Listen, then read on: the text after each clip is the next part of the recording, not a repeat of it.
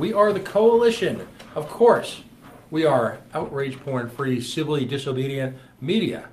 This is Coalition version 2.0, broadcasting live on the Worldwide Coalition Media Network here on Go Local Live at 90 Bassett Street in the heart of the city, the naked city, where there are, in fact, well, especially since we've started programming here, a few thousand stories that we can tell you. Joining me live in studio for the first time, incredibly enough, I don't know why this never happened before, but is my friend and someone that I have a great deal of admiration for, because if there's someone who's civically disobedient, it is this gentleman. And if there's someone who takes it personally, it's this gentleman. I'm talking about none other than Warwick activist Rob Cote.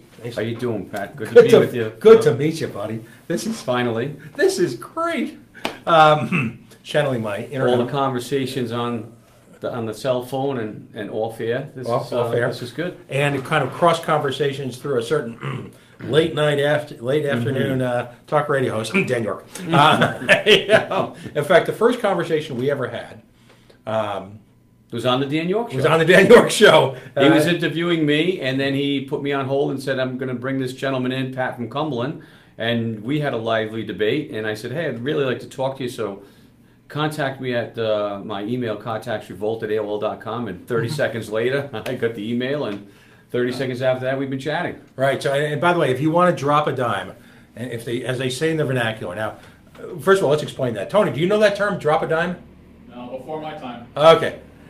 Dropping a dime, that's an age-old journalistic term used for when, believe it or not, the payphones dotted the landscape. And a payphone call only costs a dime.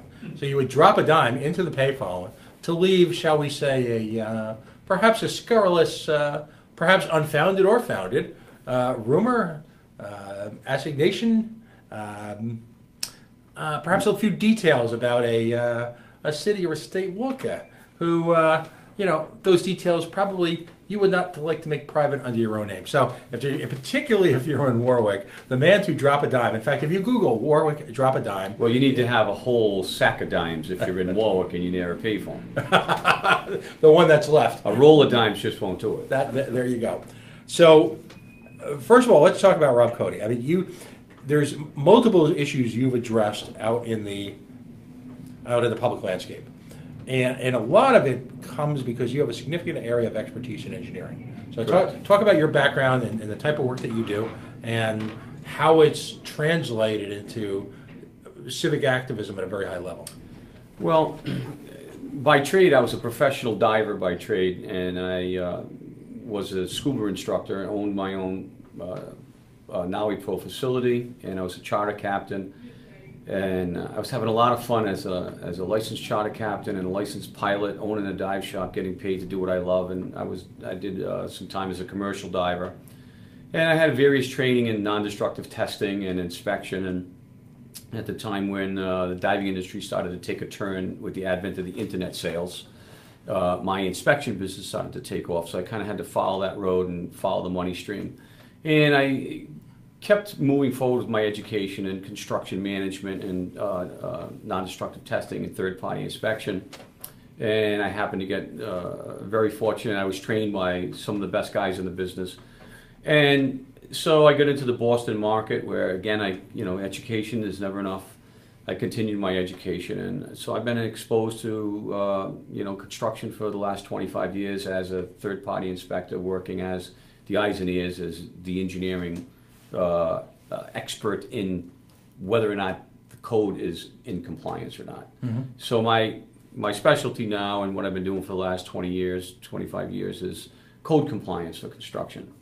I do specialize in high-rise construction, power plants, pressure piping, structural steel, the welding code, things of that nature, but I've been very much accustomed to general construction, street construction, road construction, bridge construction, and a lot of bridge construction. And so I've been noticing, as you know, in the state of Rhode Island particularly, there's all kinds of deviations from how we're supposed to be building things correctly.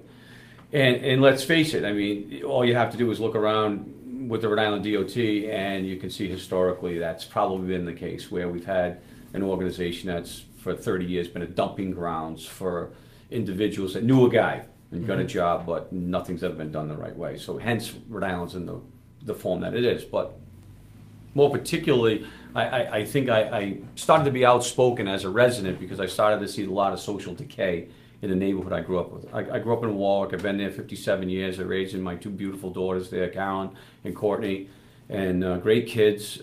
Couldn't use the Warwick school system because it's in such decay. Had to spend 120 grand for high school and more money for middle school.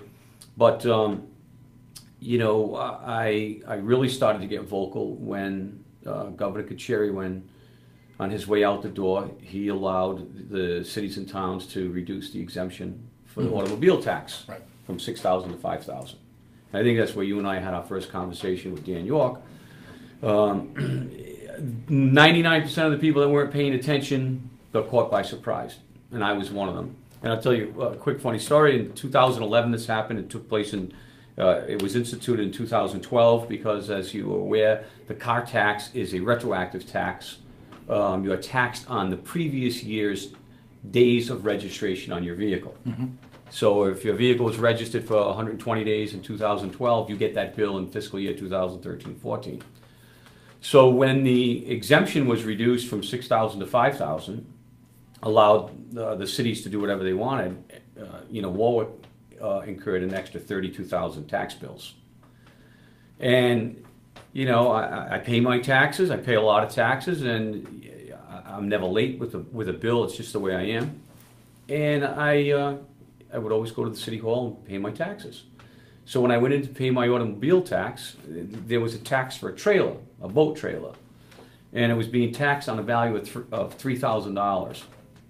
The boat trailer is for an inflatable boat that I have, that I bought brand new 6 years prior to that for $875, brand new, with the certificate of purchase and so forth. So I said, wait a minute, this is wrong. I'm not going to pay this tax. And I went down to Warwick City Hall to the tax assessor's office, and I asked the gentleman, I said, listen, I have this tax. And he said, well, you know, trailers and things of that nature, they're just subjective. And he said to me, I said, well, where's the book value? He said, there's no book value. We just assign a value. And he looked at me and he said, and quite frankly, Mr. Cote, most people, they just pay their tax and don't complain like you. And that pissed me off. And I said, I'll be right back. So I went home, I got the documentation, the bill of sale, and I presented it to him, and I made him actually do his job and rebate the fees that they wanted me to pay. It was, I don't know, 75, 80 bucks. Wasn't the point. When he looked at me with the level of arrogance that we find with the majority of our city workers, municipal workers, that, you know, we're doing them a favor, and said to me, most people just pay their taxes, don't complain about it, that lit the fuse. And up until that point, I was pretty quiet. That was probably the most expensive tax bill the city of Warwick has ever issued. Yeah, Mayor Abedisian can thank his assistant tax assessor for that one. And I'm sorry, it's, you know, it's laughter filled with irony. I think you and I know where we're coming from. Because I got to tell you, if the gentleman had not made that comment to me, there'd be no Warwick car tax revolt. And quite frankly, the state of Rhode Island wouldn't be talking about car tax reform. Because I went home that night, and I was on fire. And my wife was, you know, what's got you now? And I told her the story, and she was pretty disturbed about it. I said, here's the deal. I said, I'm going to spend $10,000, and I'm going to show this guy that he just pissed off the wrong taxpayer. And then she blessed herself, went in the other room. I heard her mumbling some stuff, and then the rosary. And then it started. So I put together a plan that, you know, I said to myself, you know, the only thing that in Rhode Island that politicians and city government understands is public humiliation. So here we go. So, you know, I went on a campaign, gathered some people together, got some signs, and I said, let me do this the right way. We're going to go to the city council. We're going to request to get on the docket to speak about this subject. And that's what we did. And that was in 2012, August of 2012. Finally, through multiple months of humiliation, the mayor decided that we better increase the exemption because this guy's not going away. Right. So in 2012, they increased the exemption to $2,000. So everybody says, oh, you know, big deal, $2,000. The car tax, as we know, is still disproportional. But when you break it down, it's 2017. That increase of $1,500 that went back to the taxpayer now 6 years later, is about $10 million in the city of Warwick that has gone back to the taxpayer. There's not a seated politician that can say, hey, I got $10 million back for you people, Right. and here's how I did it. So the $10 million cost me $10,000. I think that's a pretty good return. And it was the point that I can afford the tax, Pat, and so can you. The point is, I'm being taxed on a fictitious value that somebody just arbitrarily makes up. And that's what really bothered me. I don't mind paying a tax. I know we need our taxes, but I'm not going to pay a tax on a fictitious value that can't be justified by any intellectual means whatsoever. Right. So it continues now. We have another fiscal year, so we're going to have about another $1.5 million back to the taxpayer. But I'm not happy with that because it's so disproportionate that there's a lot of people. Like I said, 32,000 extra tax bills went out. So those are people that have vehicles that were worth less than $2,000. Those are our most sensitive residents in the city. And I had we had a hearings at the city hall. We had a rally at City Hall. We got hundreds and hundreds of people. First time City Hall was packed in the history that I've been in the city of Warwick. And prior to walking in, a gentleman came up on a bicycle and he thanked me, and we got to talking.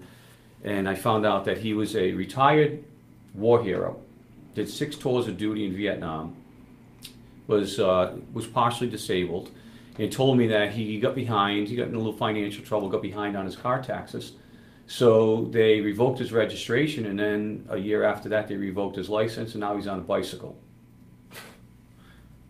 That helps. So that really kind of fueled my fire even further to say, hey, you've got some real sensitive residents that this is affecting.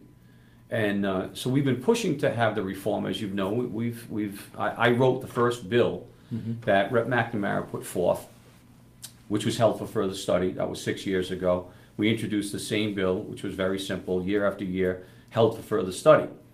The interesting thing that I've learned through this educational process is when the General Assembly holds a bill for further study, there's no date when that further study is due and who has the responsibility to bring it forth. So the problem becomes that, as you know, it's a game. We're going to hold it for further study. Hopefully these people will get aggravated and they'll go away. My father calls it the course of least resistance. If you build enough obstacles in government, the representative form of government quickly dies away. You exhaust people. Our government has gotten to the point where we've gone from a family structure that one person would work and another parent would be home. If the second person chose to work, of course they were free to do so, but they didn't have to. The family structure supported children in their day-to-day schooling, in their extracurricular life, helping to raise them. We've now moved to a point where the state sees us not as individuals, but literally, I always joke about a barcode on the back of our neck that needs to be scanned as many times as possible. Credit card. We've been forced into a situation where a dual income is, for most people, is now a necessity. Absolutely. Unless, of course, and by the way, no offense to my friends in the Occupy movement, but when I talk about the 1%, I always say that the 1% is highly compensated state and municipal government officials, because there's an entire kind of ruling class that's grown up over this generation, where you've got folks with really no accountability who are highly, highly compensated. We'll talk about that later in the show. We talk about the growth in the Commerce Corporation. But six-figure incomes based on political appointments with no accountability. Now, those folks, of course, there's a lot more options in life when you don't have to worry about things like health insurance or lifetime free health care, right? Or the 3 or 4 weeks a year vacation. And of course, and I will not take shots at I'll call them the ham and eggers, because I'm a ham and egger. The ham and eggers in government life, the folks who are washing dishes, mowing lawns, doing the hard work, so many of our social workers who bust their butt. I'm not taking shots at them. I'm talking about the professional government class that's been created. They don't have to worry about these things. Right, they're protected. Right. We've literally, I believe the Soviet Union called them apparatchiks, where you, again, we've created a super class of society exempt from concerns of the real world. All that's missing is the private supermarkets. We'll get there. So you're absolutely right. I mean, you've got this group of people who are no longer in a position to object because life is so demanding. You don't have the time. Right. I spent 2 summers away from my boat and away from my children that I'll never get back, going to the State House, going to City Council meetings, going to Vehicle Value Commission meetings, arguing with people where you could have more of an intelligent conversation with a brick that's on the side of the road. And you come to find out through this educational experience that our elected officials, these people that are put in these positions, they're really not that smart. No. These are not smart individuals.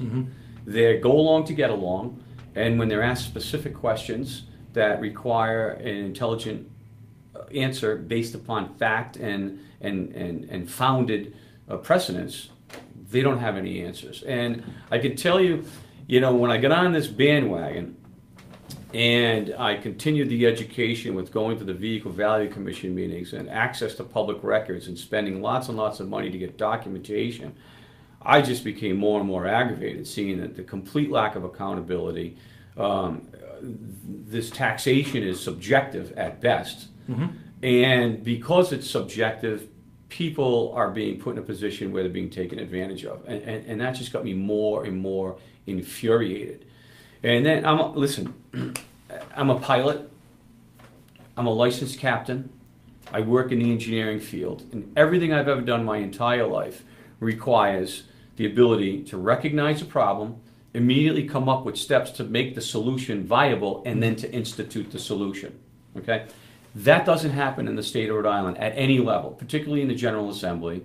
The Vehicle Value Commission is just a laughable organization. Nice people, but completely a complete waste of time. And when I began looking at the situation where, okay, I've got a vehicle that I might be able to get $2,000 for, and I'm being taxed for $8,000 or $10,000. You have to put in an appeal, and you go to the Vehicle Value Commission, and I find out that during this course of events, the Vehicle Value Commission has never found an appeal in favor of the appellant. So I began to look at that, and I said, well, who are these people that are representative of the Vehicle Value Commission? And I pulled Title 44, and I started to go through, and I find that, okay, there's 7 members of the Vehicle Value Commission. And when I looked it up, in fact, there weren't 7 members. There were 4 members.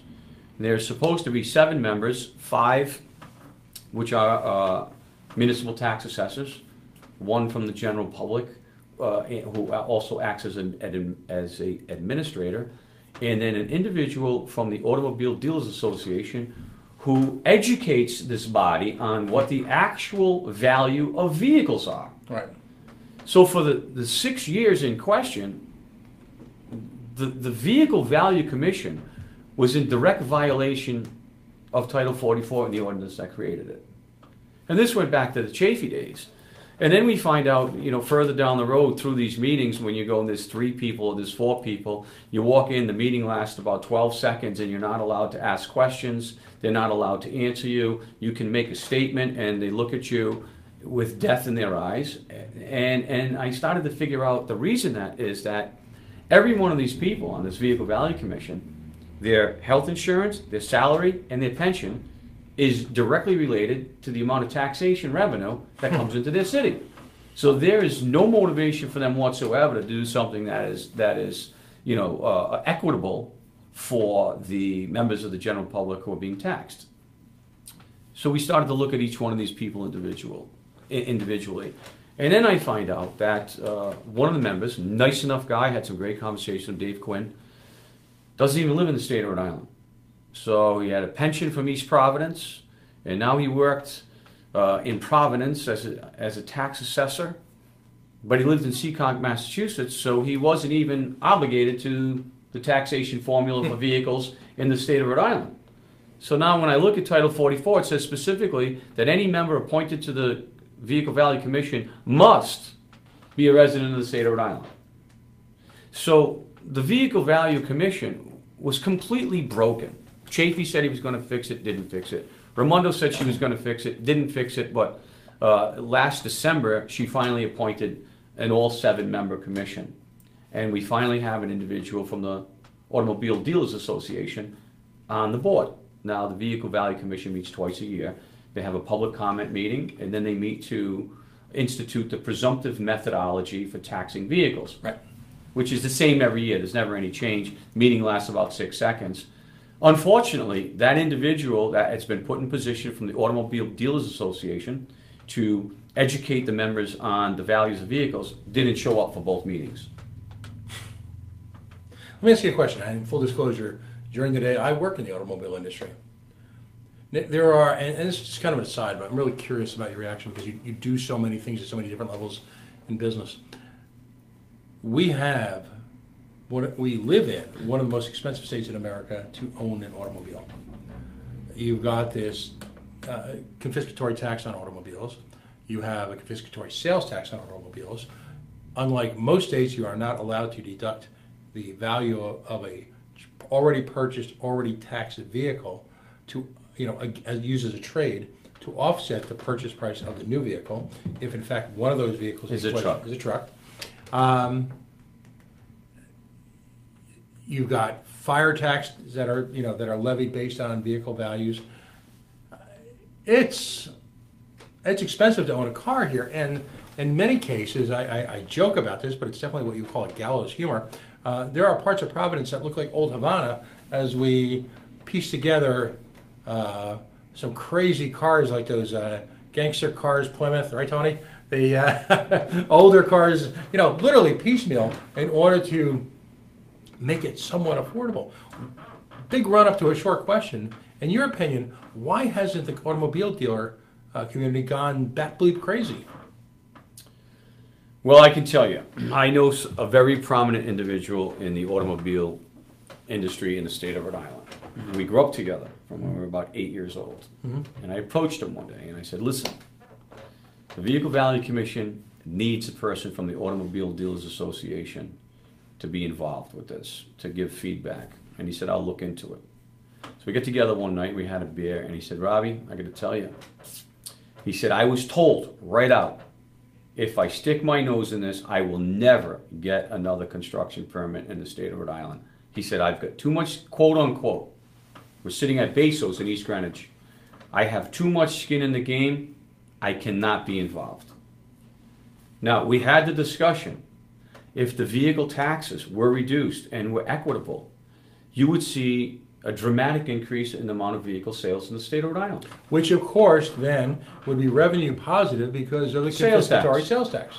Correct. And in fact, is it true? I'm going to ask you to confirm, in a sense, what I know because I've asked a number of state reps who were in power at the time. When in fact the exemption was ultimately dropped, you had no revenue analysis to see whether or not this move would even be revenue neutral, never mind positive to revenue to the state of Rhode Island. Right. That was one issue where there was no further study performed.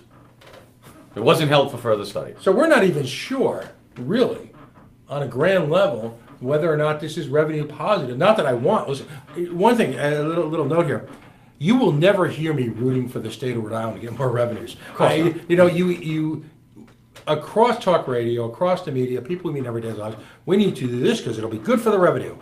Screw the revenue. We got plenty of revenue. It's not a revenue problem. It's a spending problem. Exactly. So the entire foundation of this tax is built completely on sand, isn't it? Well, you've got to remember one thing, Pat. Rhode Island is drowning in unfunded liabilities. So, and I've had this conversation with the Rhode Island League of Cities and Towns. Any disruption of the revenue stream, they look at as a possible disruption to a revenue stream that feeds their constituency. With their pensions, their health care, their sick time, their vacation time, on and on and on and on. We don't want to disrupt that revenue stream. To which, and here's some Warwick trivia, I remember this so clearly, back 7-8 years ago when we had these massive floods in Cranston and Warwick, our federal delegation, it was right around the time tax returns were due. True story, folks. Our federal delegation intervened and got an extension for federal taxes to be filed because we were declared a disaster area. That was April 10th. Right. And the reason I know that is because I was the pilot that did all the aerial photography on the flooding. Right. So now, that should be a good thing. The state of Rhode Island had to resort to expensive short-term borrowing because the triggering impact of a statewide exemption in the federal income tax, and of course, I mean, anyone who owed debt anywhere obviously waited another month or two, triggered a similar cash flow issue on the state tax because we follow the federal laws. Correct. And pushed the, like I said, pushed the state into short-term expensive borrowing because we almost went broke. That's correct. And why did we almost go broke? Unfunded liabilities. Right. That's the problem. And, you know, it's interesting because I attended a council meeting a month ago where we had the healthcare actuary in for the city of Warwick to discuss our healthcare plan. So our healthcare plan as of today has a $450 million liability. The plan has $0 in the plan building equity. Zero. The mayor of Warwick has not contributed a nickel. There is no money. I want everybody to understand that. No dollars, $0, a $450 million liability as of today, 371 on the city side and the balance on the school side.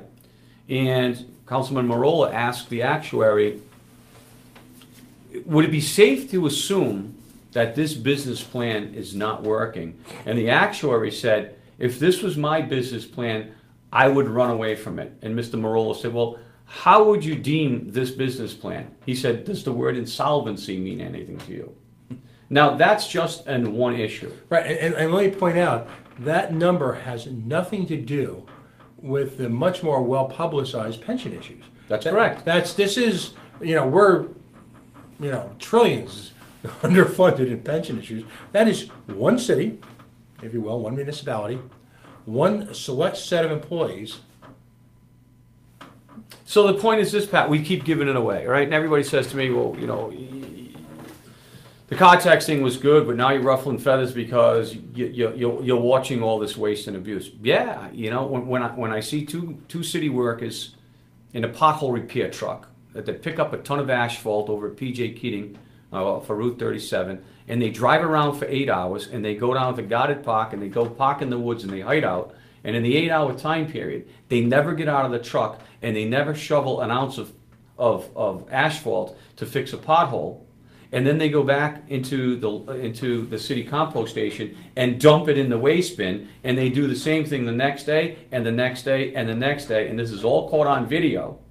And these people are not reprimanded, they're not fired, and they're not brought up on criminal charges. What that says is the environment is such that this type of behavior is not only accepted, but we actually embrace it.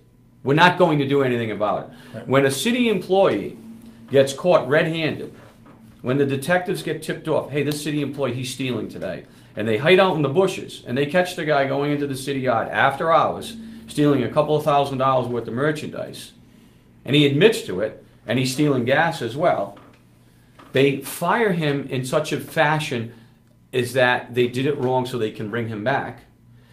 9 months later, they bring him back with full pay, full health benefits and everything because they said, we fired him incorrectly.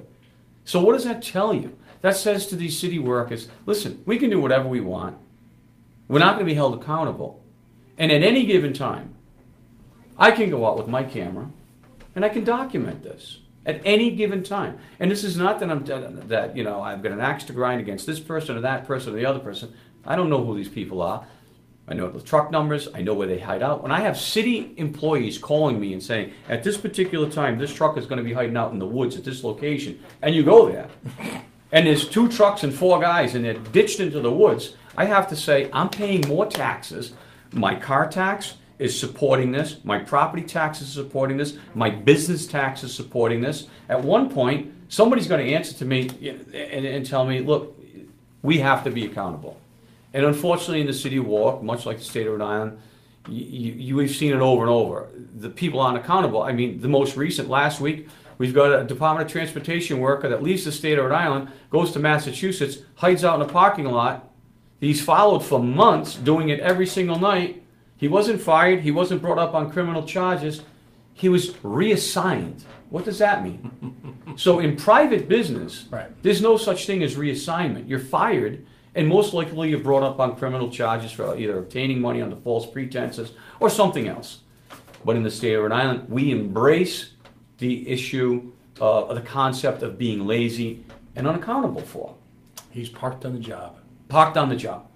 Best line ever. And it goes on and on. We've all seen it. And, you know, and I've often said to my dear friend Jim Hummel, if you had 100 Hummels, your work wouldn't be impacted, because it's like shooting fish in a barrel in the state of Rhode Island.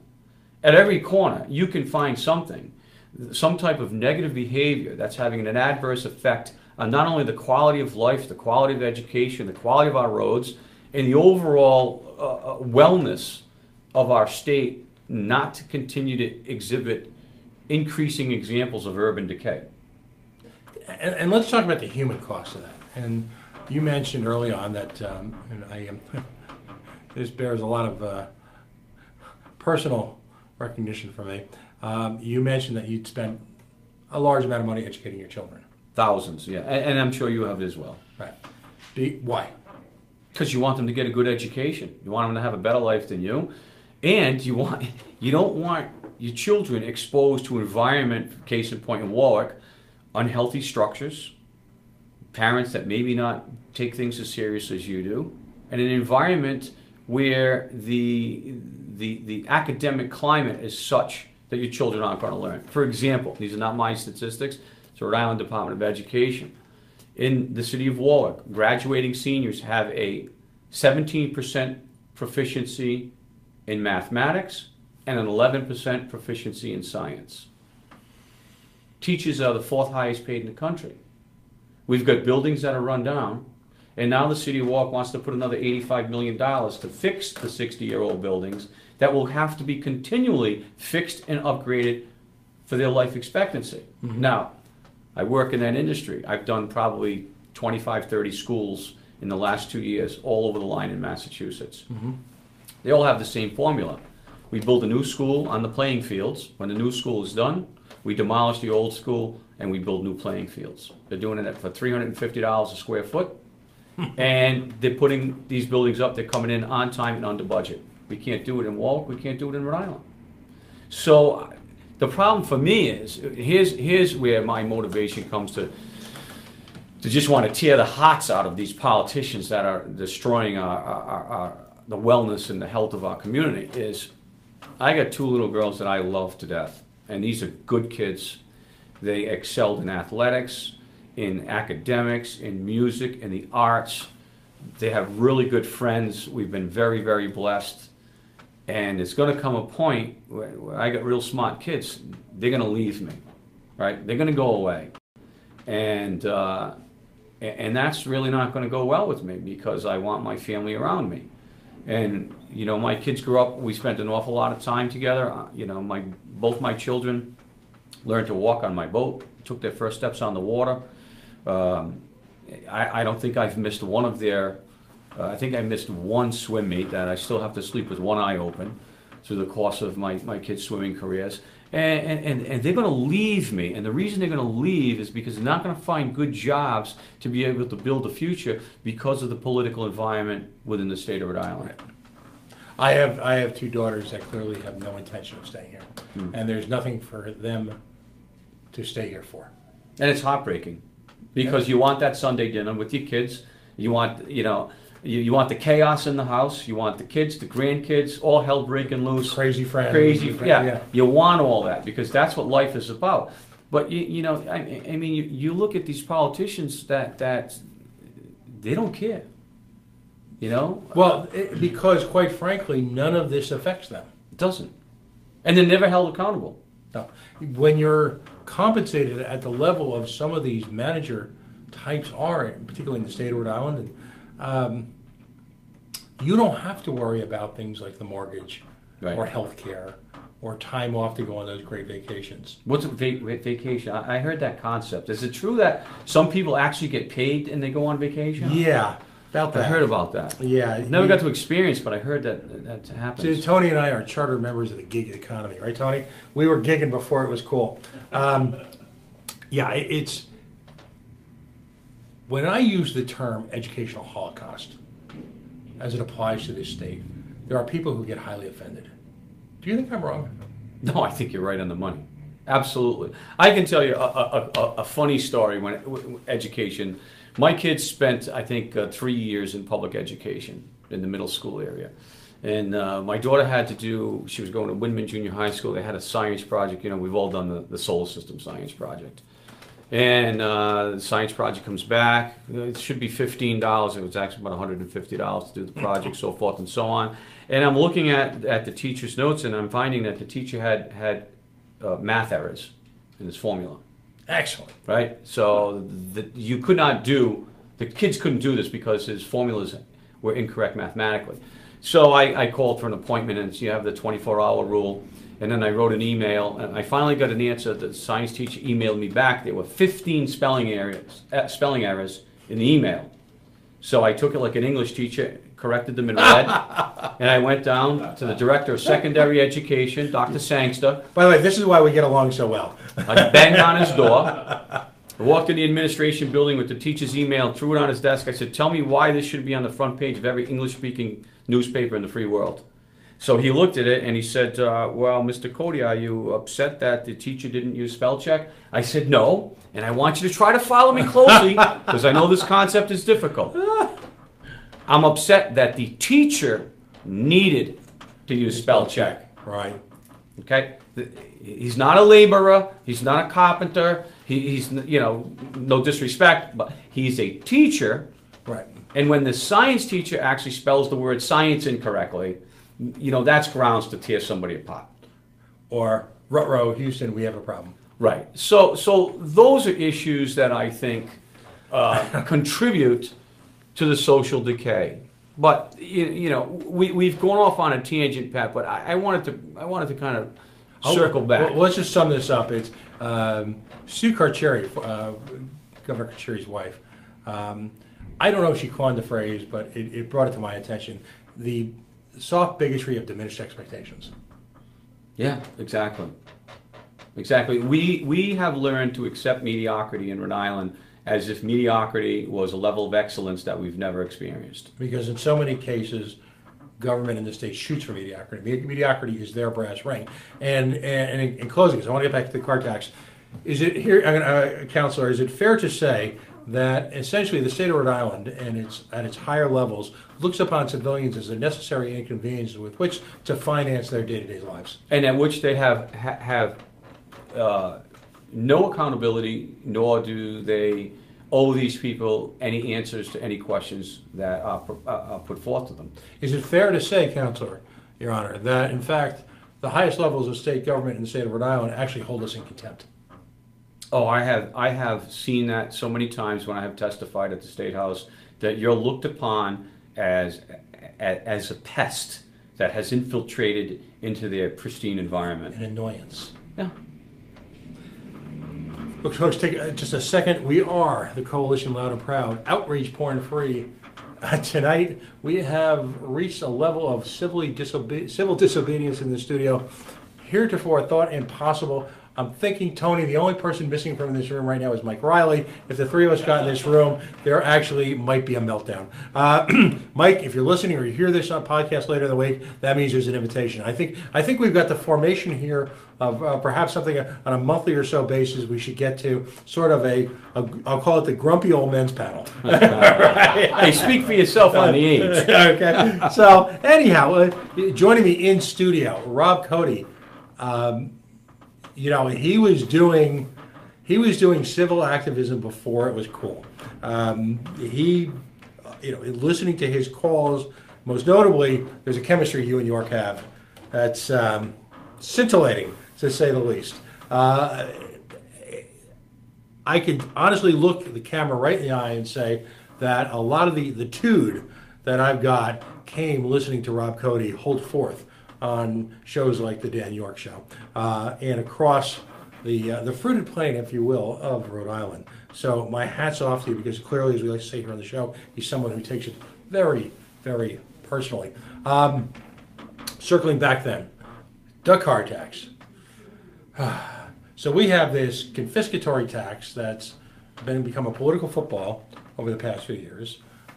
Most recently, Mr. Speaker won re-election by the, I think the technical term is by the hair on his chinny chin chin.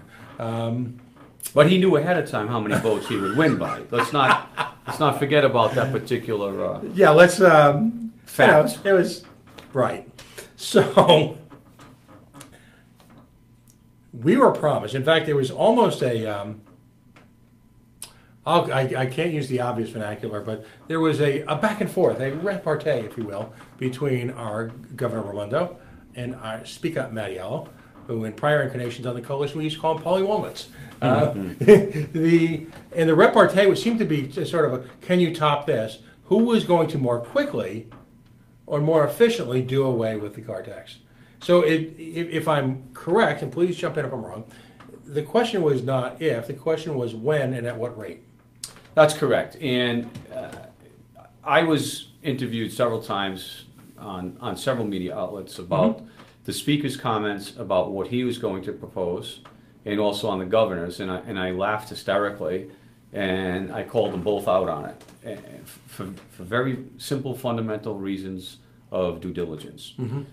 The first thing, and let me start with the Speaker first. The first thing that really agitated me with the Speaker is that the Speaker plans, his plan, he's going to institute over 5 years. Now, I found that to be completely arrogant, how an individual who is elected for 2 years can put forth a plan that's going to take him 5 years, when he just won by 64 votes, which he knew they were in the bag in some closet somewhere months before. So the arrogance level that I'm going to fix something in 5 years when we don't even know where you're going to be in 2 years, that spoke volumes. I was also fortunate enough to have some lively debate with him on the Gene Valicenti show, where I asked him a couple of very pointed questions that required specific answers, financial specific answers that anyone who's done the basic fundamental studies of the automobile tax would know the answers to, and he didn't know the answers to them. So I discarded him as refuse in terms of government solving of problems. He does not have the skill set to do so, nor has he educated himself on the particulars of the automobile tax. And I can get into many specifics, but I'm hoping to have a one-on-one with him so I can pull out from him that he's just a bold-faced liar. Period. End of story. I take offense when an elected official looks at me and gives me a line of horse manure that I know isn't true, that he knows that I'm smart enough to know isn't true, but he sits there with a smile and wants everyone else to believe that this is what he's going to do, when you know mathematically that he can't. 1 and 1 never equals 17. And you can tell me as much as you want that it does and be happy, but it doesn't. Now, his buffoonery could only be topped by Governor Raimondo's comments when she made the State of the State address, which told me that here's a person that really, how she's a Rhodes Scholar is beyond me. And I will quote, because 10 minutes after she made the statement, I got a phone call from WPRO and from WJAR. We need to talk to you about this. Her quote was, "This year, every Rhode Islander is going to see a 30% reduction in their automobile taxes." Quote, unquote. Well, immediately, I flew off the handle saying, she doesn't even know how the car tax is structured. Because you can't say that. If she had said, we're going to do this type of repair and given some specifics, even general specifics, and that will result in next year everyone seeing a 30% reduction, I would have had some respect for the woman. But when she said that, she didn't realize that the car tax is structured as a retroactive tax, which is based upon the number of days that your car is registered from the previous year. So, let's say in a fantasy world, Governor Raimondo came through a budget and said, 30% reduction in car taxes. Well, at the time that she made the State of the State address, she didn't realize that the Vehicle Value Commission had already voted and put forth the presumptive methodology of taxation for fiscal year 2018. That's already in place. All the municipalities have already set their budgets based upon that, and that if she had put this in the budget, you would not realize that savings until the following tax year. So for her to come up on camera in front of the state of Rhode Island and say, quote unquote, this year all Rhode Islanders will see, looked in that camera, will see a 30% reduction in their car tax, was a calculated, blatant lie. Knowingly and willfully lied to the general public, who 90% of the general public aren't in tune to issues like this, nor should they be. Right. They should have some presumption that their leaders are going to be truthful. But we can see that this governor, in my opinion, she's a habitual liar. Because to do something like she did says either one or two things. Either I'm a calculated liar, or I'm just so inept that I don't even know how a tax is structured and I'm the governor of the state. It's one of those two things. Ask Don Grebian right now how he feels about it. Right? One of those two things, and either one of those don't pan out to be correct. Right. They don't put her in a good light. So this was my assumption, and I spoke to one of the other talk show hosts this week, and I said, look, nothing's going to get done. I testified 5 weeks ago in front of the Senate Finance Committee. There were a number of automobile tax reform bills, 4 of which were on the issue of trading a vehicle when there's a truck involved, which were good bills, but fundamentally they had some flaws, but they could be fixed. The other bills made no sense whatsoever and would never be introduced. It would never even get out of committee.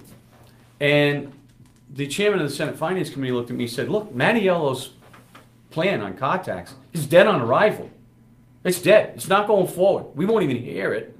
And as of today, we've already found a $27 million deficit. That was 5 weeks ago.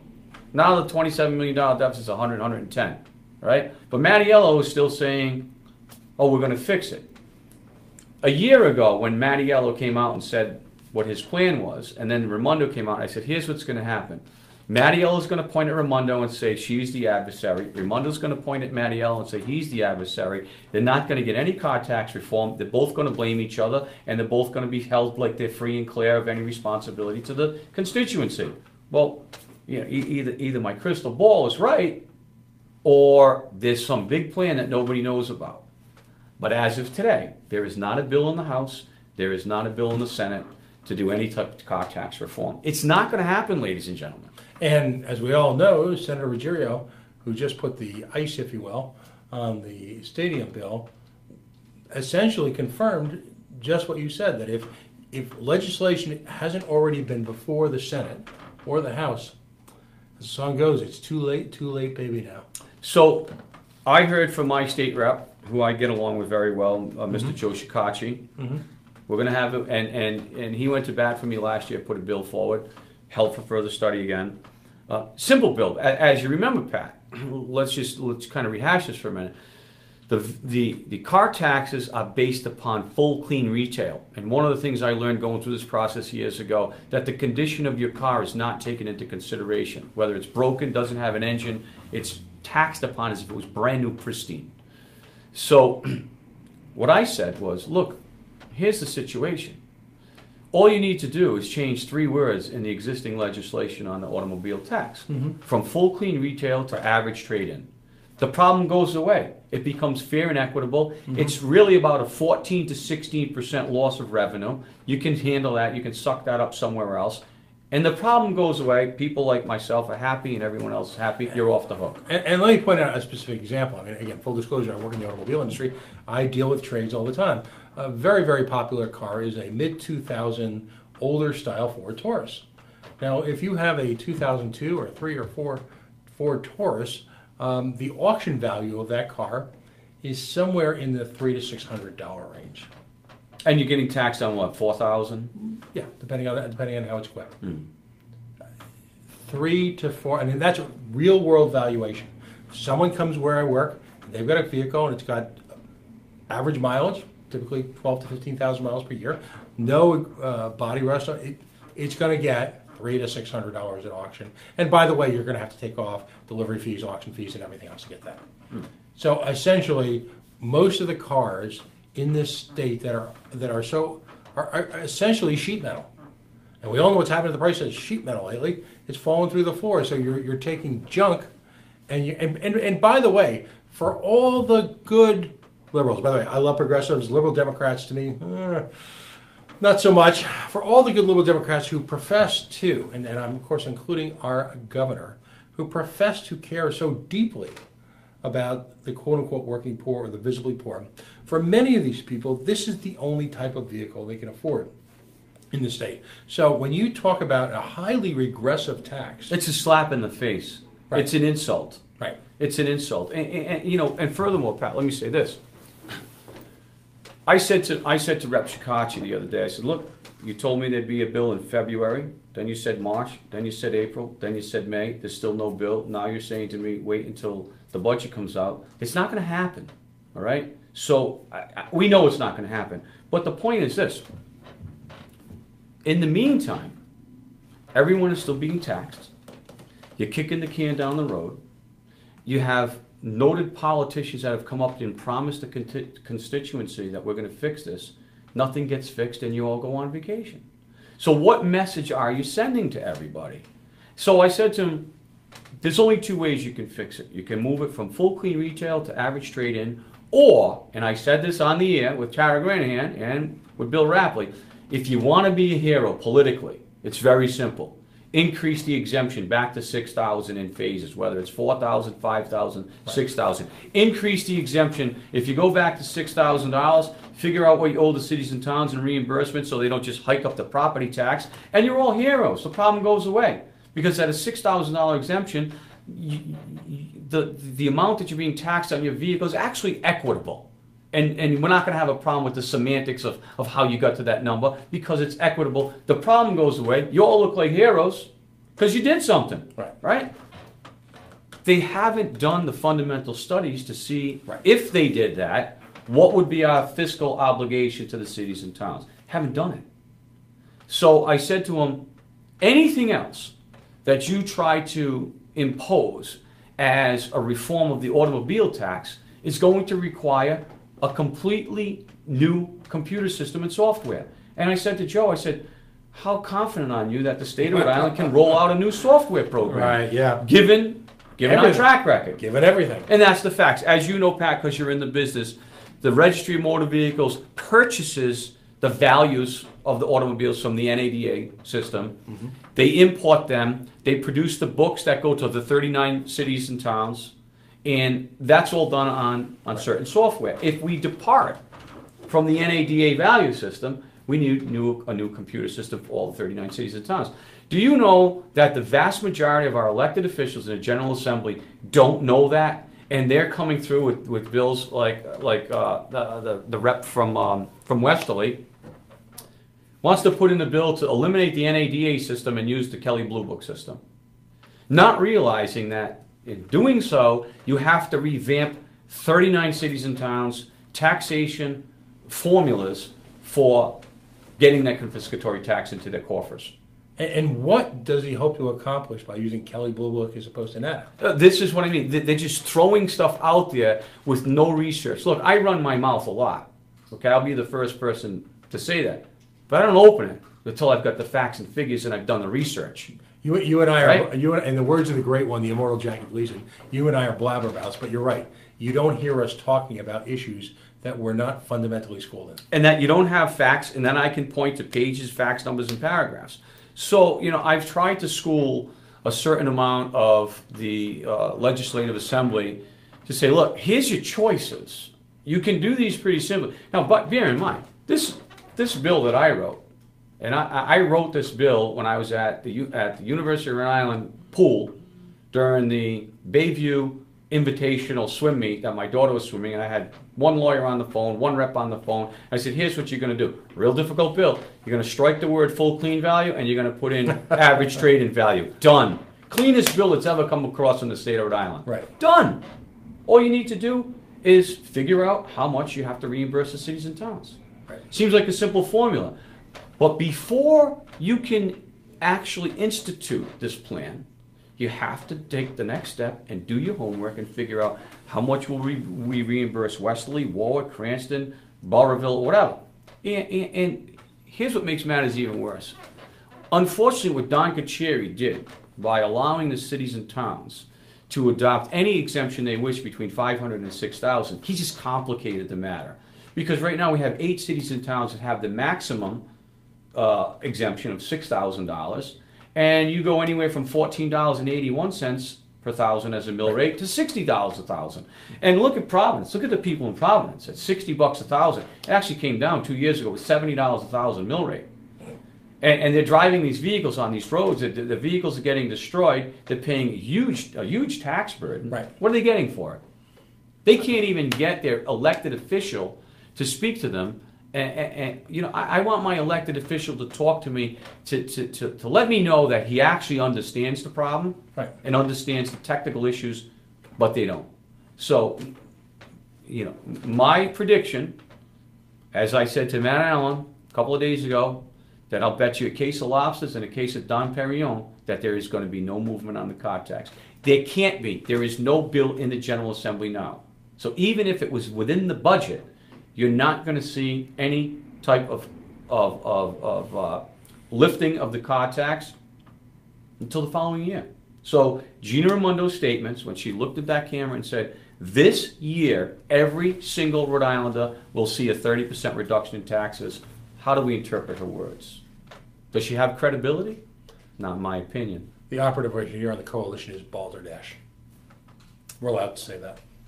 I think you know what it means. Yes, and it seems to be that's the trend with the General Assembly and with this governor. Are there any legislative heroes for this issue out there at all? Is anybody, you know, kind of even in the darkest corners of Halitosis Hall, is anyone, you know, saying over here? Has anyone stepped up? Well, now I've gone through 3 election cycles with this car tax revolt stuff. And in the months just leading up to the election, they're all heroes. They're all putting out color flyers saying that they're championing the car tax reform. And that happens, you know, and they never even get it out of committee.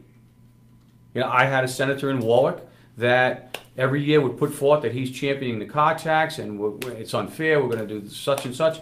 And not only did he never present a bill, but he never had a hearing. And none of them, well, I should say, Joe Shekarchi has stood up. If anybody with Joe Shekarchi stood up, he's come to the Vehicle Value Commission meetings.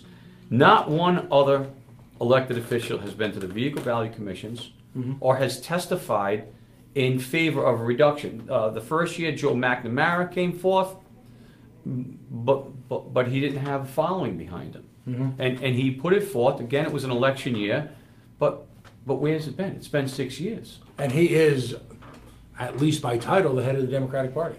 You can't, if you're the head of the Democratic Party, you can't claim in a state that's dominated by Democratic legislatures that there's some roadblock. If you want the roadblock to go away, you get to make it go away. Well, I would have thought that Joe Mack, being in the position he's in for so many years, that he would have a relationship with Dan Beardsley and Peter Schaefer from the Rhode Island League of Cities and Towns. And he'd get together with them and say, hey, look, guys, you know, this is egg on our face. We got to do something about this. But every year, the Rhode Island League of Cities and Towns goes to the meeting, and I'll never forget when John Cannavale, that upstanding Rhode Island resident, was the co-chair of the Municipal Finance Committee. And the League of Cities and Towns, Peter Schaefer, came out and said, look, you know, we need more time to study this. We don't know how this is going to impact budgets, so forth and so on. And we're requesting, this to be held for further study, and which it was held for further study. And the following year, when we had a hearing, I confronted Mr. Beardsley and Peter Schaefer, and I said, so you asked for further study. Where's the further study? Have you performed it? And are you here to present your further study? And they looked at me as if I had 3 heads. Like, well, you have the nerve to ask us to actually come through with what we said we were going to do. Right. So there is no further study. Right. It's an empty, hollow promise that's meant to get yourself out of a difficult situation on probably some very sensitive legislation. And unfortunately, listen, I understand why people don't show up to these meetings. They're frustrated. I'm the same way. I'm frustrated. I don't want to go to them. You have other things going on. Your work and your wife's work and the kids got athletics going on, the drop off, the pickup. I get it. But nothing will change until the cities and towns, their town councils and city council chambers are filled with angry people screaming and yelling that they've had enough. And until that happens, when it happened in Warwick and we filled the council chambers for 6 months, you saw some real nervous politicians, and you saw a nervous mayor that all of a sudden said, yeah, I got to give them something. We're not going to give them the whole pie, but we'll give them a slice. Maybe they'll go away. We got a little bit back, but it still needs to be rectified so Rhode Island doesn't look like we're this confiscatory state that's just spinning the wheels, not moving forward. You've made no secret of the fact that you politically oppose Mayor Avedisian for any one of a number of issues, budget issues. And I'll just start from there. How desperate is the situation in Warwick? Oh, Warwick is structurally bankrupt. Mm-hmm. Now, this is great because we had Mayor Avedisian's healthcare actuary, the one that he hired, that he paid, that he cut the check to for the actuarial report, which stated that Warwick has a $450 million deficit, and that the actuary would run away from this type of business plan. Now the mayor just boasts in the Warwick Beacon that we have a $10 million surplus. Really? But taxes are going up again for the 18th straight year, and we're hitting the rainy day fund for another $3 million. So that's like saying, look, I've got 5 credit cards that I owe $10,000 each on. I'm not paying them this month. I'm cutting them up. I'm not going to ever pay them. And so I've got a $50,000 surplus. Let's go have a party. So Mayor Avedisian is the master at deceptive accounting practices. The master.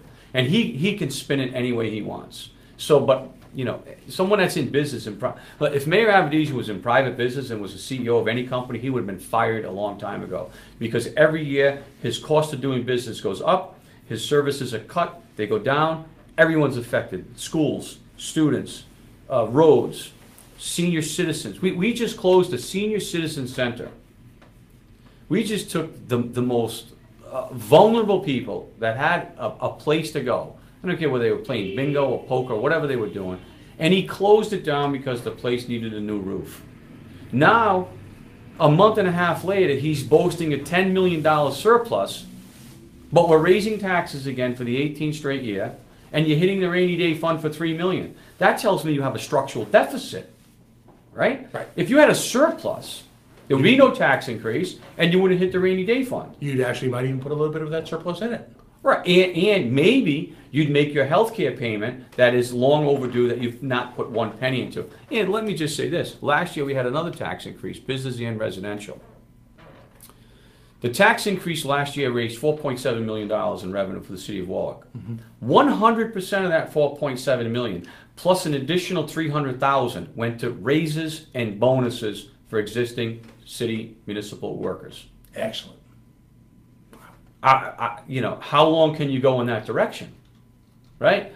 I'll give you another example. Last year, the city council voted to increase the sick pay, the unused sick pay bonus on the firefighters, the scam that we all know about. Right. Increase it. That you brought to light. Yeah, from 50% of their unused time to 75%. Now, we couldn't afford a couple $100,000 to put a new roof on the senior citizen center. We can't afford potholes. We can't afford anything. Right. We cut every service line item in the budget last year. The firefighters went from $443,000 in fees that the city paid for unused sick time to $1,092,417.11. More than a doubling of unused sick time bonus.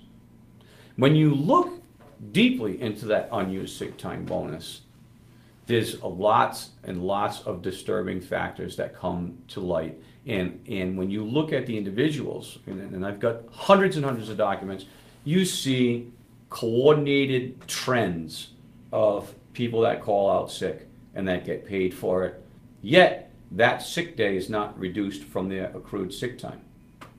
So, we have no money, taxes are going. Oh, by the way, Pat, when you do the numbers, that $4.7 million, 140 firemen last year got this increase in the unused sick pay bonus. Right. The unused sick pay bonus increase alone amounted to 19.8% of the total tax revenue that was generated from increasing the property taxes. 140 men, Right. 19.8% of the tax increase went to them in their pockets as a bonus. Mm-hmm. And Mayor Avedisian doesn't understand why I'm screaming. Right. And when you ask him a question, there's no accountability. When you put forth an access to public records, you get delay. No such records exist. Then you have to file complaints with the AG, and then once you file the complaint with the AG, and at that point, then mysteriously these documents appear that you can do some basic analysis with. And then once you file the complaint with the AG, and at that point, then mysteriously these documents appear that you can do some basic analysis with.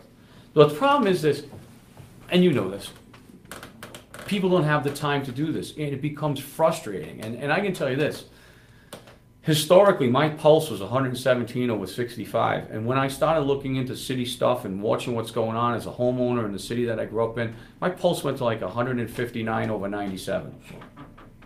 It literally could kill you. It becomes consuming, because at every door you open, there's another scam, there's more misappropriations of funds, there's more deceptive accounting practices. And I'm going to give you another example.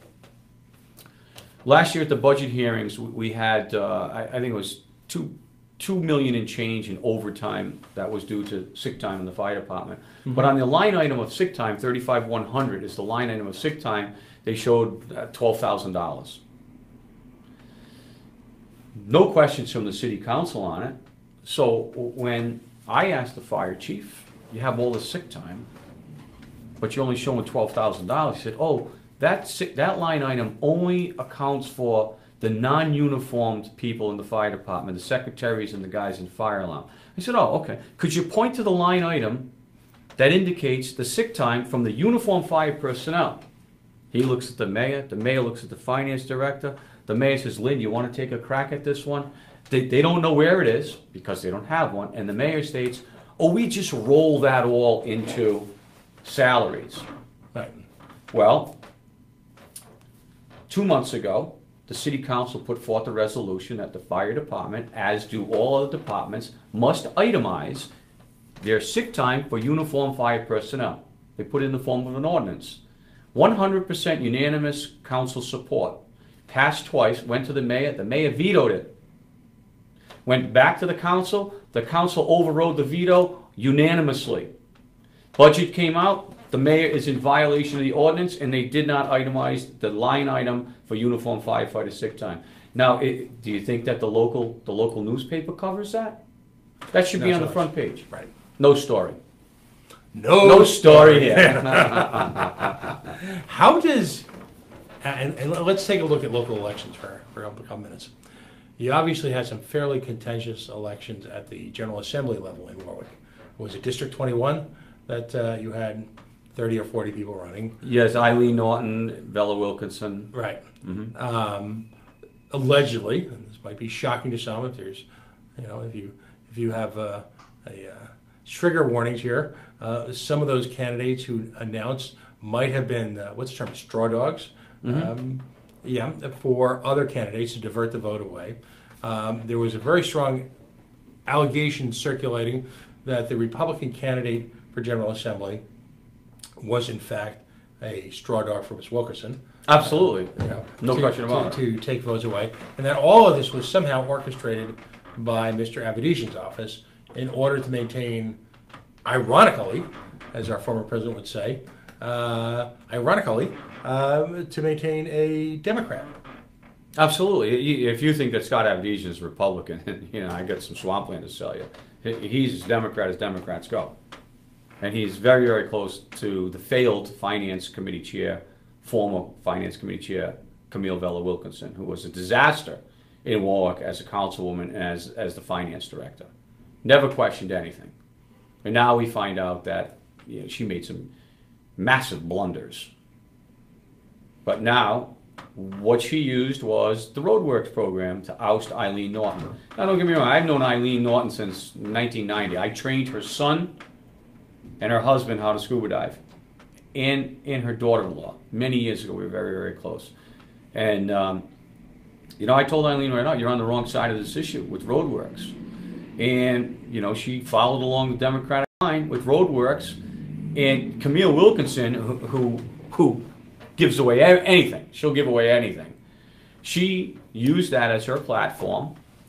Scott Avedisian and several other prominent politicians put the straw dogs in effect to take votes away from Eileen Norton, and they put Wilkinson where she is now. Now, in fact,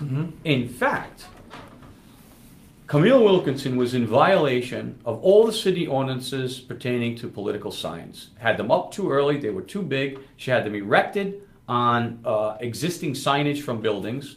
They were no more than 16 square feet. There were multiple complaints to the building department by large numbers of people. All fell on deaf ears. So, as Rhode Islanders would call it, is Warwick, is that some form of banana republic at this point? I hate to say it, but if you want to see amateurs in action, Warwick is the place to be. There is no accountability in Warwick. This is, of course, the city council that wanted to ban signs. Oh, now that is not the entire city council. That was Councilwoman Donna Travis, Right. That Harvard MBA. She comes in and she wants to ban anyone from having a sign, and then she holds a sign up that has spelling errors. I mean, honestly, you can go through the last 6 or 8 years that I've been involved in, and the things that we've seen taking place, from violations of Open Meetings Act, on the finance board, on the retirement board, at the city council level. Again, there's no accountability. Now you've got a kind of a rough assemblage of activists. You've got Mr. Cushman, who is The smartest guy in the city, right. Bob Cushman, Yep. hands down, smartest guy, nicest guy in the city. Here's a guy with a master's degree in business finance, works for one of the largest companies, in the state of Rhode Island, as a senior financial analyst. We're not going to listen to him. We'll listen to the city council member that didn't get an 8th grade education, but's been there for 20 years. Because she knows more than Bob Cushman, Bob Cushman that has a master's degree in business finance. And just from the periphery, I've read a lot of the things he's put out. They're articulate, they're on point, they're crazy enough, they're factually correct. The math actually works. And like yourself, this is something he does just because you ready for this? Sit down. No one's drinking any hot or cold beverages because it's the right thing to do. The right thing to do. And yet he was threatened.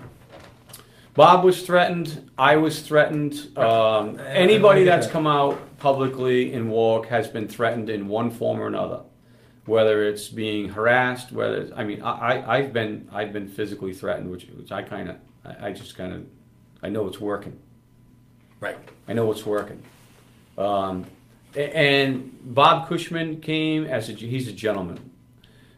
He came and he did his research and he went through the appropriate procedure to get on the docket at City Hall to give a discussion about pension unfunded liabilities. And when he did that, certain members of the city council and certain members within the city loaded it up with city workers. And it was like Animal House. They were cussing, they were coughing into their armpits, they were whistling, they were chirping. Council President Donna Travis at the time, which speaks volumes, this Donna Travis is the city council president with no formal post-secondary education whatsoever. She makes sure that the screen for Mr. Cushman to project his PowerPoint presentation doesn't work. So he has to show it on the wall. In the meantime, the fire department is cursing. Here's the rabbit. Right. Here's the finances. Right. Now, and at the end of the presentation, the finance chair and the council president unable to articulate one question, and they're all telling Mr. Cushman, he doesn't know what he's speaking about. And then what happens several months later, the actuaries come in and they produce a letter stating that, and as a matter of fact, Councilwoman Vella Wilkinson, the finance chair, called him a hobbyist. He's nothing more than a hobbyist, and he produces his charts and graphs on his kitchen table. Now, Councilwoman Wilkinson said this while in front of her at the desk that day. The council auditor had sent Bob Cushman's report to the pension actuaries, who said, in fact, Mr. Cushman's portrayal of the condition of the pensions was accurate and on point. Mm-hmm. She had that in front of her, yet she took the opportunity to try to mock and discredit Mr. Cushman. Because, and this is a sensitive point for me, I got into a bit of a Twitter battle today with a member of the Rhode Island Commerce Corporation. And he uttered the words that I love to hear so much, that I'm negative and I'm a cynic. Aren't those insults the last refuge of scoundrels? Listen, when you don't have any facts to counter your opponent's assertions, then we resort to attacking the messenger. Right. And that's what happens in war. I'm attacked on a regular basis. But here's what happens. I'll come out with facts and figures that are based upon analysis from actual city documents, and someone will come and attack me on that, but has absolutely no documentation to substantiate their position. And when you want to hold them in a form of discussion, look, it's okay to argue. In construction, we argue all the time, but we don't leave the room until we have a solution, right? But in city politics, if you disagree with anything, you're a hater. You're one of those people. You're a hater. Either you hate the firemen or you hate the DPW. Right. It's not a personal thing. This is all purely based on mathematics and budgetary issues. So this is not a personal attack against any person, well, with the exception of the mayor. Because if the mayor of Warwick, Scott Avedisian, worked in the private practice, he'd be sacked in a heartbeat. Let's just take a look at it for a minute. Warwick is upside down. He's been there 18 years. Who's he got to blame? Yeah. Fire department's going over budget every year. This year they want another $1 million. The mayor's budgeted them another $1 million. Who's to blame? He's running the show. Can't blame Obama. Right? Can't blame Bush. You know, I find it interesting. You know, as you know, that Scott Avedisian was on the board of directors for the Rhode Island Resource Recovery. All of a sudden, out of the blue, he quits. 2 weeks later, there's $75 million missing. Don't know where it went. No investigation, no FBI, nothing. Everyone held free and clear. He was chairman of the board of RIPTR. So now he becomes chairman of the board of RIPTR. At the time he became, and I did an extensive amount of research. You got to say it right. RIPTR. Yeah, RIPTR. I did an extensive amount of research on the RIPTR situation. When Scott Avedisian became on the board of directors, they had about a $1.5 million deficit. Mm-hmm. Right. 6 months later, there's coats hanging in the cash room where all the cameras are, and all of a sudden now they're $8 million deficit, and now Scott Avedisian is no longer chairman of the board of RIPTR. Right? Scott Avedisian was on the board of directors for the Interlocal Trust. So when we had a discussion about how we could save money in our healthcare program in the city of Warwick, Scott Avedisian puts forth, no, I want the Interlocal Trust to manage our healthcare. That was a $3 million gift to the Interlocal Trust. So when you're looking at these things as a business person, right, because I own my own business, I'm responsible for everything. When you look at this management of a municipality and the taxpayers' funds, in the private sector, he doesn't have a chance. Now think about this for a minute. People say to me, how come you don't run for mayor? I say, well, number one, it's a cut and pay. Number two, if you think I'm going to put up with someone like me for $100 grand a year, you'd be out of your mind. Right? Right. Think about it. Scott Avedisian's making $100 grand a year. Unless he has other sources of income that are funneling money into some Swiss bank account somewhere, would you put up with that for $100 grand a year? Would you put yourself in that spotlight and that amount of time and aggravation to deal with a municipality that's going down the toilet for $100 grand? You know why you do that for $100 grand, Pat? Because you got no other place to go. Not in the private sector. So you got to hang on to this job until you grab your pension, until some other political appointee job comes up that you've brushed elbows with and you've made your relationship with over the years, that they walk you out the door as mayor and give you another gig. Because certainly this man will never work in the private sector, because someone's going to look at him and say, oh, what have you done in the past? Well, see, I bankrupted the city of Warwick. There was $75 million missing on my watch at the landfill. And by the way, there was $8.5 million missing from the cash room when they had the cameras covered with the jackets. But I'm good. I know what I'm doing. And it's in one sense, on a numbers basis, it's minor league, but on a human, on a fundamental level of humanity, it's appalling. He was in charge of Ripter when they took away the free ride program. Mm-hmm. Now, I know I'm a libertarian, and I believe in little or no government, but we've got to massage our way there. And the notion that there are people in Rhode Island who are literally cannot get to a free meal because they have no mass transportation. And by the way, in one of I think the more nefarious little plots, it was Scott Wolf's Grossmart, Rhode Island. One of his coat hangers then went. Now remember, this is Grossmart, Rhode Island advocates for mass transportation. It was one of his henchmen that went and testified at a Ripter meeting run by Scott Avedisian that testified in favor of eliminating the free ride program, which is a $500,000 or $600,000 a year program that utilizes an underutilized asset in the state anyway. And so that's a kind of carelessness, cavalier approach to government that really is the hallmark of Scott Avedisian. You know, I couldn't imagine waking up every morning, looking in the mirror and saying, who do I have to buy off today to keep the only job I've ever had? Mm-hmm. I can't imagine it. But I see that this man is turning municipal workers into millionaires on a regular basis. Right. You know, every firefighter that retires is a millionaire. These guys are going on 85% pension.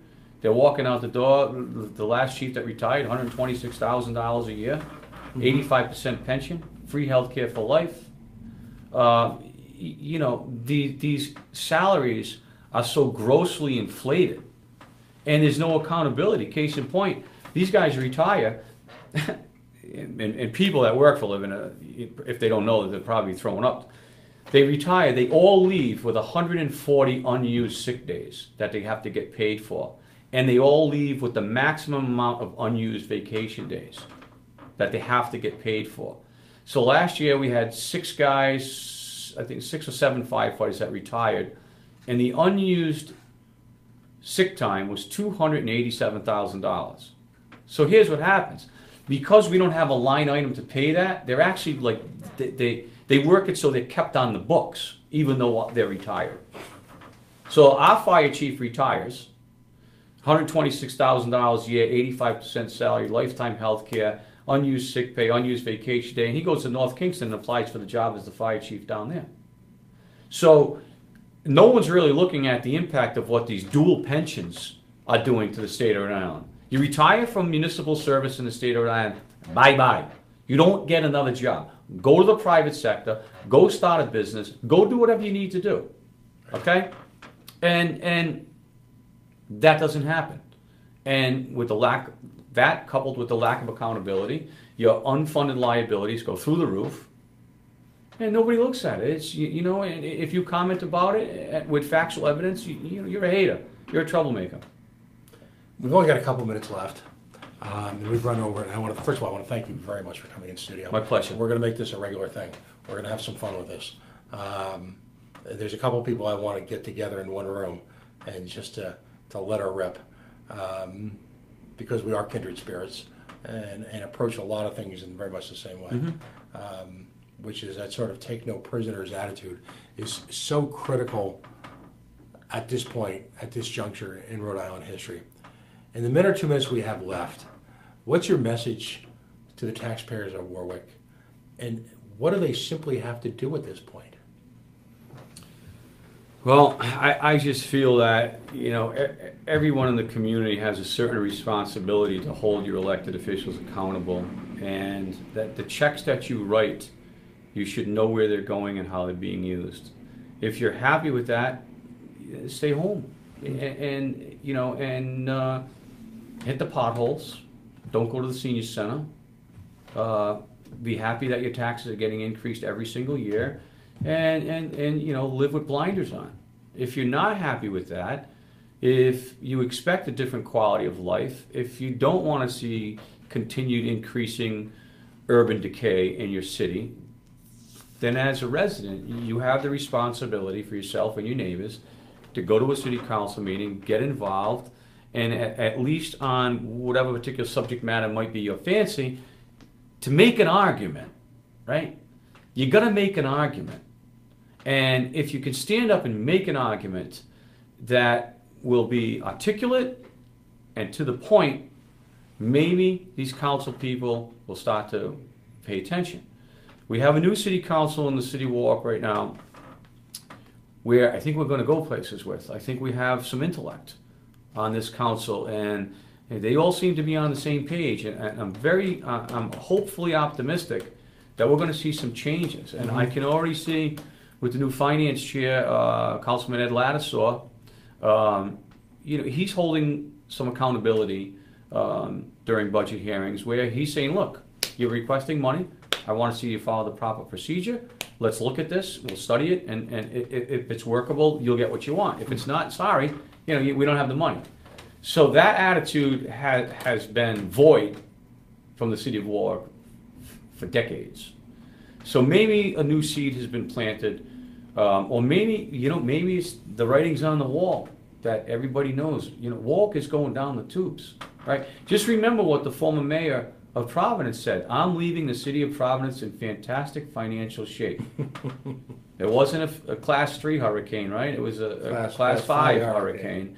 And where is that person? And, and let me close with this point.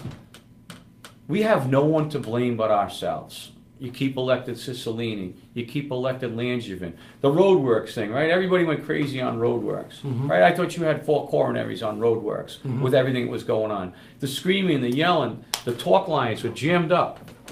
We elected every single person that voted for roadworks with the exception of Eileen Norton. We put them all back in order. Some by bigger margins. Right? And you deserve what you get. You want to keep electing a guy like John No Story Carnevale? You're going to keep electing him? I mean, every election cycle, you look in the General Assembly, and either someone's getting dragged out in handcuffs, or there's an FBI investigation, or somebody's stealing condoms from the local supermarket, and or who's got a DUI. It goes on, but we keep electing them. So until the residents of Rhode Island have had enough, and we clearly haven't, you keep electing the same people. And what do they say? You expect a different result, but you keep putting forth the same people, right? How can people get a hold of Rob Cote if they want to drop a dime, they want to talk about it, or they want to get active and help you out? You can always send an email, cartaxrevolt@aol.com, or my phone number is no secret. 401-7, that's the old business number, 401-965-7934. I answer my phone all the time. And I would just encourage people to pick up the phone and make a relationship with your council member. Call the mayor. If there's something you see that you don't like, it's always good to question. If you see something that doesn't look right, it probably isn't. Ask a question. Is there any question in your mind, in closing, that if people weren't outraged instantly by the thought of this 38 stadium coming back to life, that we wouldn't have a bill passed right now? Oh, absolutely. I mean, this is just, I think, much in part to you, with the stadium situation, you've brought to light, a lot of good information, and you woke up a lot of sleeping people, that there's just no more that the taxpayer can take on the chin. If it's such a good deal, then the owner should invest in it, right? If it's such a good deal. And why do you need us? Why, for the love of God, are we supporting, through the Commerce Corporation, and we're going to talk about it in a minute, my next segment, but why are we essentially subsidizing competitors to homegrown Rhode Island businesses? It makes no sense. And bear in mind, look, the Pawtucket Red Sox is the farm team for the Boston Red Sox. They got deep pockets, right? They got deep pockets. Go to them. Hey, this guy Ryan, and again, I'm a capitalist. I applaud his success. His last year as CEO of the CBS Corporation, he made $62 million. All right? God bless him. He reached the pinnacle of American business. So I'll leave you with this question that you can dwell on the ride home. Why does Larry Lucchino, Mr. Ryan, and the entire sordid cast and characters of hashtag 38 Stadium think they're entitled to your and my money? Because you're going to give it to them, because the past performance of the people in the state of Rhode Island, they're anesthetized. They're not going to do anything.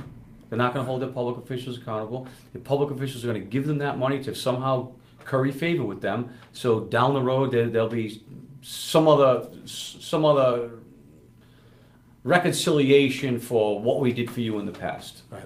And one hand washes the other. They both wash the face. And as talk radio hero Charles in the Bunker would say, salty boiling lobsters. Pat, absolute my pleasure. Yeah, we'll do this regularly. Anytime. And you have anything you need to send to the people, you just want to amplify. You're certainly your own unique voice in Rhode Island itself, but you know you got an open door here. You don't even got to call. Walk by.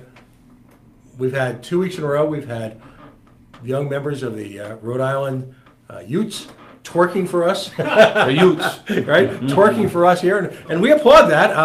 But it's an open door. No, great job. You take a lot of time. People don't realize the time that you have to take away from your family to make a point. And I'm sure there's a lot of other things you could be doing, me as well. But you do it because you find something that you feel in your heart that it's not right, that it's going to have a negative effect on your quality of life, on your family. And, and I'll close with saying, when my 2 daughters that I love very dearly move away and I'm home alone, the politicians in the state of Rhode Island better watch out, because you're going to see someone on a rampage.